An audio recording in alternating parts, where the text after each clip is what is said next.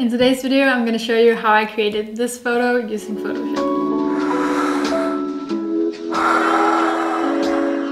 Today's video is going to be a little bit different than usual because we're just going to sit down, have a cup of tea and just talk photo editing.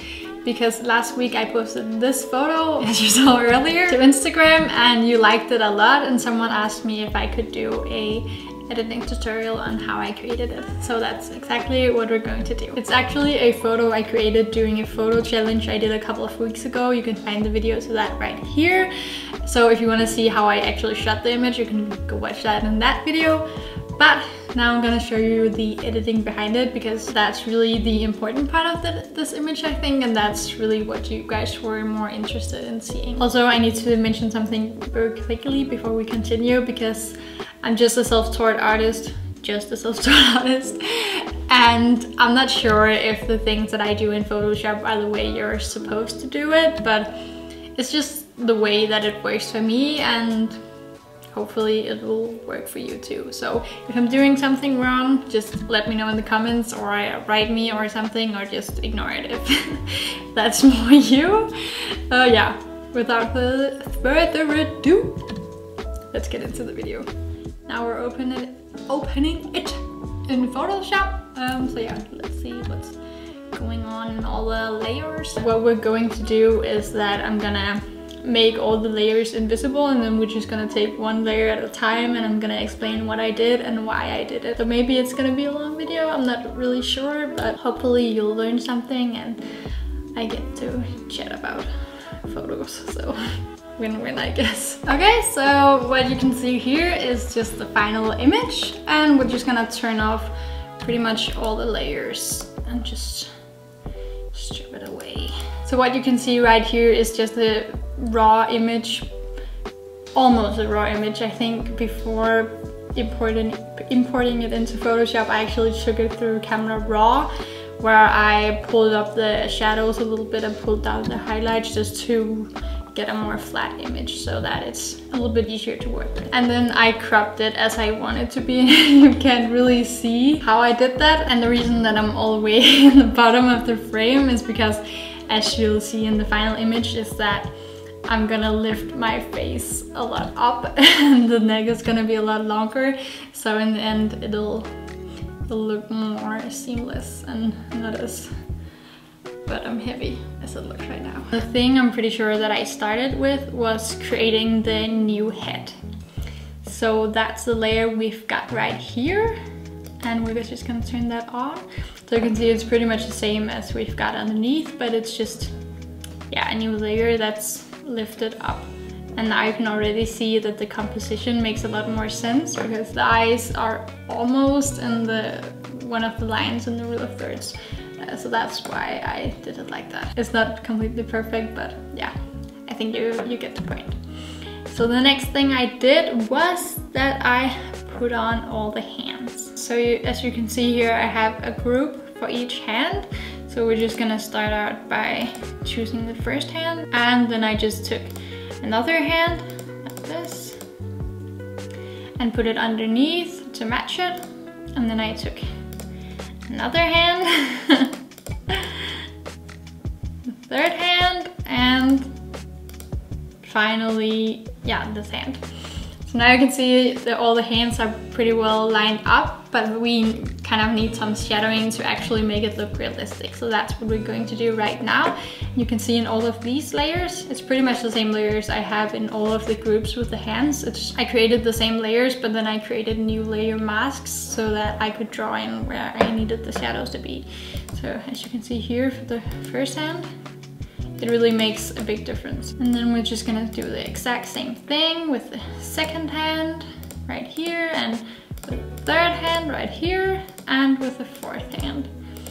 As you can see, it really makes a big difference, and it really just makes it look a lot more realistic. So as you could see as I was turning the layers off, it's actually all the same layers. I've just created layer masks that will mark where I want them to be. You can see right here, that's where I created the shadow here, and if I just draw it out, it will, yeah, be black all the way out, but that's not really what we want.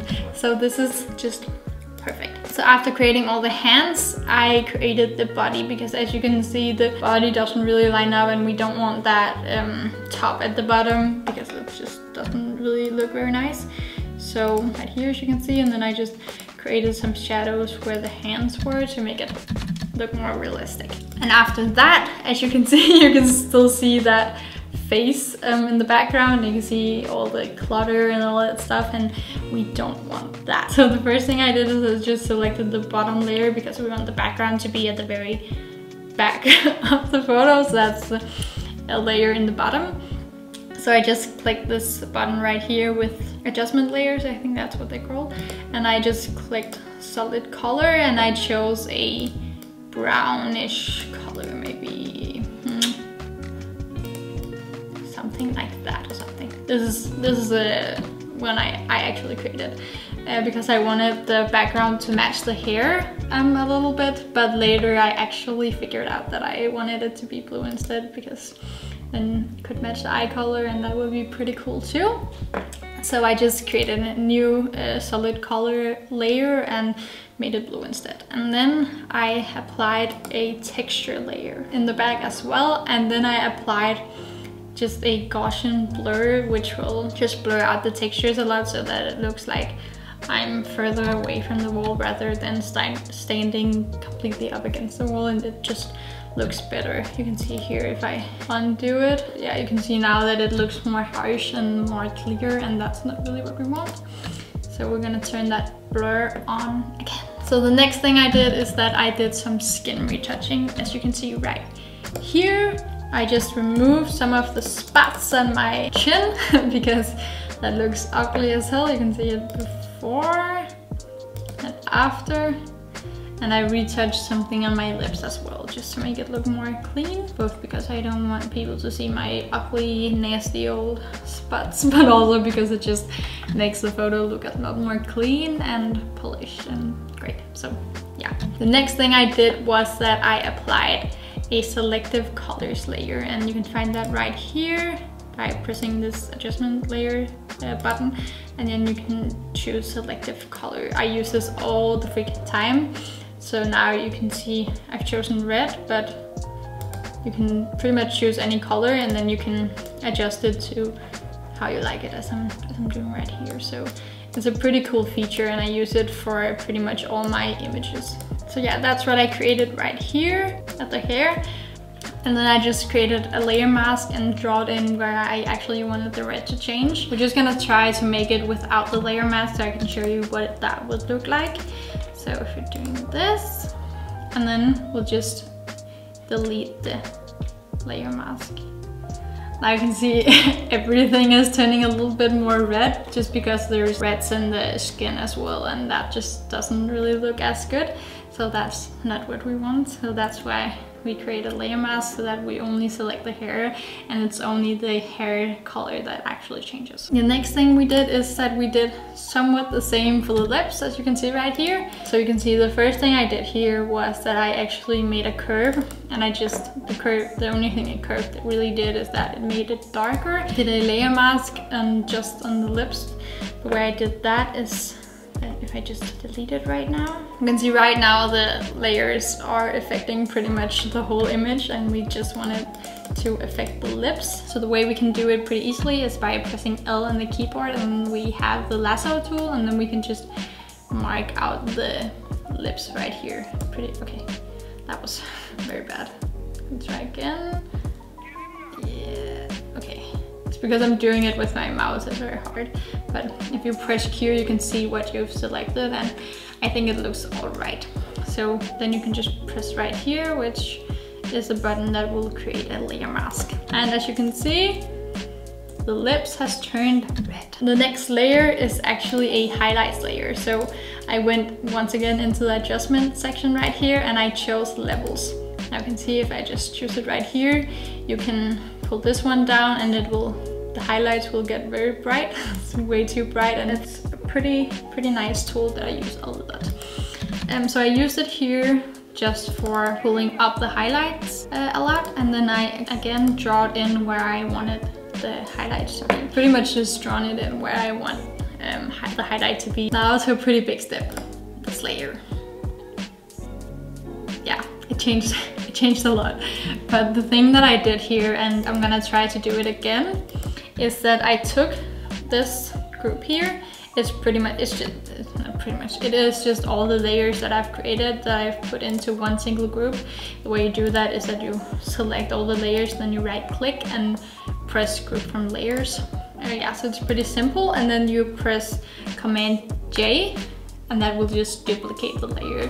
And now you can go in and you can right click and press merge group. And that will create just a single layer that you can then work on, but it won't have all the layers underneath. So you can now go ahead and apply a filter to it, because you can't apply a filter to a group because I don't know why you can't. There's probably a great reason for it, but you can't. So that's where we're gonna create a merged layer. And then, and this is something I do for all my images, I go to Camera Raw filter and I just do the final color adjustments. I'm just gonna try to do it pretty quickly what I think I did. I probably didn't do too much right here, maybe a little brighter because I like my images very bright, and then maybe a little bit more texture. Do we want some clarity? No, probably not. And then I'm actually gonna go to the color mixer, because this is actually the one that I think changes the most and makes the biggest difference. So the reds we can change right here. I actually like how it looks already, the color. Maybe even a little bit more saturated. I like that. And then we're gonna keep the luminance where it is. And then we're gonna change the background color, because as you could see before and after, the background color is changed a lot to a different blue, and I think it's something like this maybe. So yeah, I'm just changing the hue, and maybe also not as bright. I actually like toning it down a little bit. Yeah, then we can change the color grading here and the effects as well. I always put some grain on just because I think it looks great. It looks a little bit more retro and cool. And I also always go in here and do some adjustments. I'm just pulling them up and down and see where I like it. There's not really any rules with this, I think. Just play with it. Yeah, something like that. But now we're just gonna turn the real one on. You can see this one is a lot more desaturated. That's probably something I did in Camera Raw as well. And then we have the final layer, which you can see here, it's two levels layers as well. And as you can see, when I turn it on, it just created some lights. So right over here in the left hand side, I created some highlights, and in the right hand side, I created some shadows just to match the shadows on my face to make it look a little bit more realistic. Yeah, I think that was it actually. Thank you for watching this video. I really hope that it was helpful in any way. If it was, please give it a like and comment down below your biggest aha moment from this video. If you'd like to see more, remember to subscribe and hit the bell to be notified every time I post some new content. Here's my Instagram, and until next time, bye!